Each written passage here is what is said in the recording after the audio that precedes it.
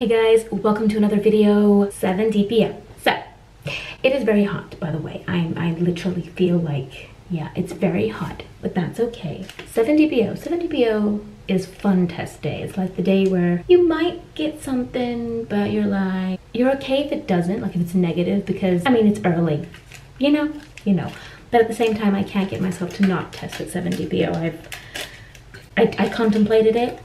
I kind of, and then no. I was like, no, it ain't happening. 1, 2. I was like, I can't do that. Cover yourself. There we go. I have contemplated not testing at 7 DPO several times, but at least at this stage, I need to test. It is what it is. I accept it. I'm okay with it. Iris is asleep, so I have my baby monitor here. She is teething severely, which means if she wakes up, this video is gonna get 1, 2, 3, 4. This video is gonna get very loud because she's not a happy baby at all today. She is in a lot of pain, and it's really sad actually. Are you gonna go across? I feel like first response takes forever to go across now. Okay, that's going across. I have 3 minutes. I have been feeling super nauseous for the past 2 days. And I know it's way too early, and I know I have said 1,000 times I don't symptom spot, or I don't want to symptom spot.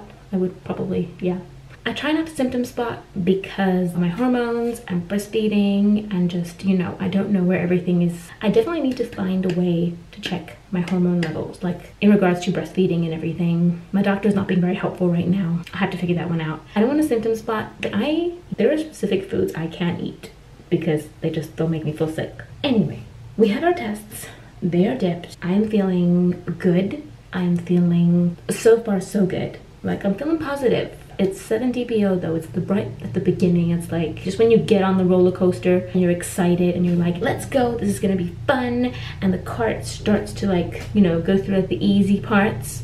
That's 7 DPO, and then it starts getting a bit crazy. Anyway, I will be back when the timer is done so that I am not babbling.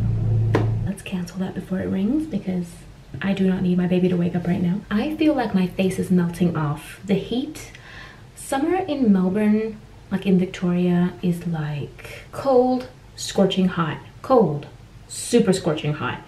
Cold. So your body is like, I can't handle that. So we're literally dying for the past 5 days, heat-wise.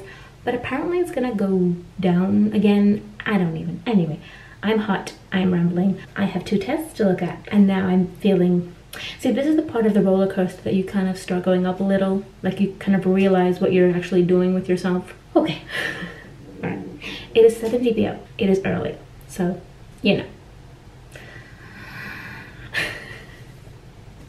Who is sick and tired of me actually not being able to look at a test? Okay. Let's look at the pregmate first. Let's just get the pregmate out of the way.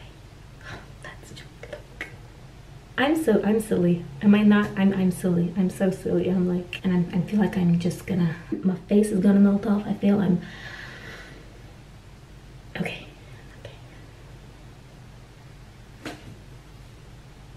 No. That's a negative.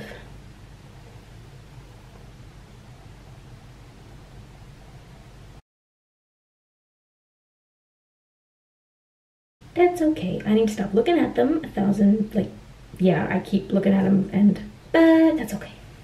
That's a negative. Okay.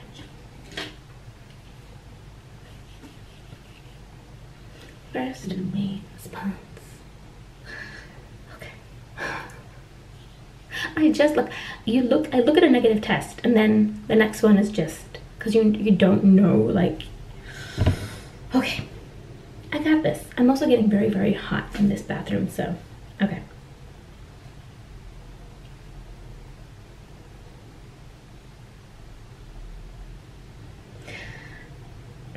No, that's my brain. Negative. That's also negative, guys.